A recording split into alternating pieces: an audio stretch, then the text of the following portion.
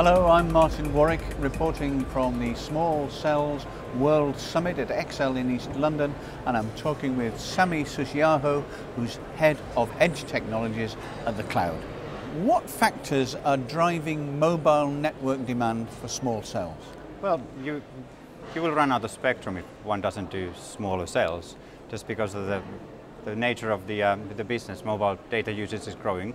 We have more usage, more users that want more data, but we have a finite amount of spectrum available.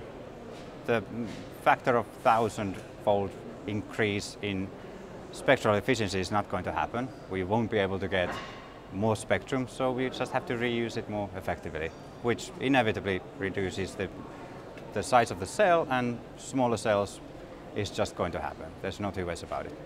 So that's what's driving the market at the moment and where the opportunities are. Let's look on the obverse of the coin. What do you think are the key challenges, the problems that are being faced by telcos as they begin to deploy and implement small cell solutions? Well, two things. First is the obvious one. Always the biggest problem on any site is getting the site. So what we call 3 Ps, poles, power and pipe, which is the backhaul. And that's always the biggest challenge, but I think we are very good at that in the cloud, and that's really something you have to be really good at, otherwise you won't have a good estate, or it won't be in the right place where the people dwell, where they need more data. And the other thing is the backhaul. In small cells, when we go to 5G, for example, we need to be able to communicate between the radio heads in a very efficient manner, so we need low latency connections, which means either dark fiber or wireless point-to-point links or near line of sight links, which are a challenge, to say the very least. Now, do you think small cell technology is actually capable of delivering telco requirements now, as of this moment, or does the technology need more development? Sure, more development is needed. The releases 9, 10, 11, 12 on the 3GPP are all needed.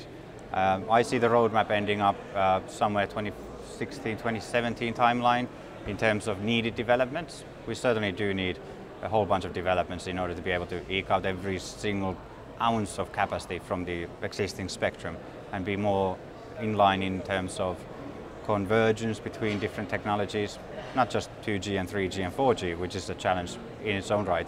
Then with Wi-Fi as well, as different cellular and different Wi-Fi networks need to be able to hand over their sessions in a rather seamless manner. None of that happens today, and all of it needs to be developed. And how does small cells for 4G and beyond fit in with the move towards NFV, Network Functions Virtualization? Well, Release 12 pretty much brings it all to the table. Before that, it's just a bunch of conferences talking about something that we might do one day. It could be that we want a proprietary way of doing it rather than going on standardized way. One often forgets that you don't really need a standard if you are only building on your own network. You can do whatever you want. Standard is really only needed when you have to talk to the end user devices, because you can't get a proprietary iPhone. It doesn't matter how many you buy, you still want to rely on the standard. What role do you see for small cells beyond 4G and into future 5G networks? Fundamental, absolutely fundamental. There's no two ways about it. You have to have small cells, absolutely have to have. Now what technology you use, what frequency you use, licensed, unlicensed spectrum, Wi-Fi, 4G, LTE advanced, it's all a kind of a mishmash, I hope. The only thing I would like not to be a mishmash is the spectrum in terms of what pieces of spectrum we use globally.